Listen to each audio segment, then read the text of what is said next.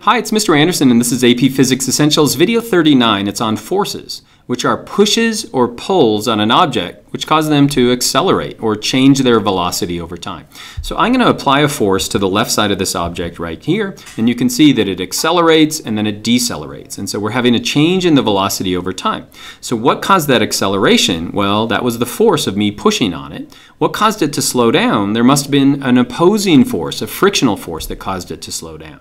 Let's say I apply a force pulling on that object from above. We can cause an acceleration in that direction. Let's say I remove that force, it falls back to Earth, so there must be a gravitational force that's pulling it down. And so if we look at an object, and an object as it moves over time, if there's an acceleration, then we know that there's a force acting on it. Now you might ask yourself, what if it's just moving? Is there a force acting on it? Remember, things can have inertia, and so the Earth continues to spin, not because something's pushing on it, it just has inertia, so there's not a force pushing on it. Or if you throw an object, it's just going to keep going in that direction. And so to really understand if there's a force acting on it, it's important that we see a change in the velocity, which is not only a change in the magnitude of the velocity, but it could be the direction of that velocity as well. But once we've tracked down a force, it's going to have two components, the magnitude of the force and then the direction in which that force is acting. And so we measure that in newtons in a physics lab. And so here's three scenarios where we could see forces if you're pulling on a pulley, if we have a box that's falling to Earth, or if we have two magnets that are pushing on each other and kind of pushing against each other. And so you can think of a force as a push or a pull on an object that's causing an acceleration. And so a good way to study forces is to look at motion and try to figure out where are those forces. And so right here we have a purple object that's at rest. And so what you should do is take a second to figure out all the forces that are acting on that object. Well, you might say it's clearly not accelerating, so maybe there are no forces acting on it. But if I were to magically remove that table, you know it's going to move down, especially if it's sitting on our planet.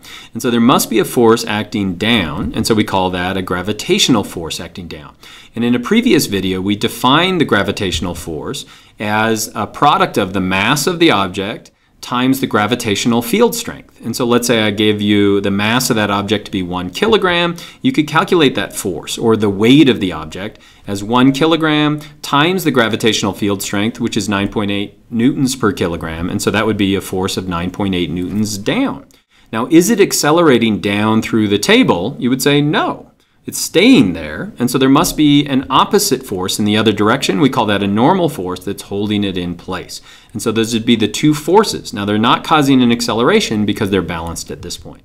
Let's say I were to take my cursor here and then just kind of apply a force to that object like that. And so we get a motion that looks like that. What you want to figure out is all the forces that are acting on that object. So let's move it back to its original position. If you were to label all the forces that are acting on that object, right when I hit it with the cursor, what would the forces be? Well, we've already kind of determined that there's going to be the force down, the gravitational force, and then we have that normal force that's pushing up. But there is this impact of my cursor on the left side of that object, and so there's going to be a force to the right. It's causing an acceleration. It has zero velocity at the beginning, but it has an acceleration to the right. So let's move that object a little bit further along. Now it's slid off of the side of that table. How many forces are acting on that object now? Well, clearly gravitational force is acting on it, but you can see it's starting to move down because there's no normal force anymore. Now, is there a force to the right anymore? No, it just has inertia in that direction, so there'd only be one force at this point. Let's say we take these charged particles and let's just watch their motion for a second. So we can see that they're all accelerating, so let's take a look at those. Positives seem to move to the right, negatives move to the left. So what could cause that? What might be the forces that are acting on that? That's going to be the force of the electric field. So these are clearly in an electric field. And so that's causing a movement or a force to the right on the positive particles and a force to the left on the negative particles. And it's causing that acceleration of those objects. Let's say we were to look at just the moon and watch the moon as it orbits around the Earth. Obviously, everything's not to scale, but it has a constant speed. It looks like it's not accelerating.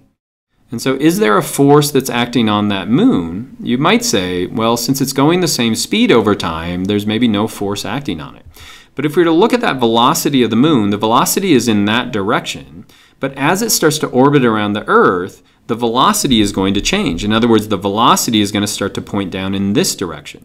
And since velocity is a vector value, there must be an acceleration. And so that means there must be a force on that object. Just like when you go around the corner in a car, you can feel that force, kind of the car pushing on you. And so in this case, it would be the gravitational force that is holding that moon in place. And so did you learn what a force is? Again, it's a push or a pull on an object. And could you express that as both the size or the magnitude? And we determine that mathematically, and the direction? I hope so, and I hope that was helpful.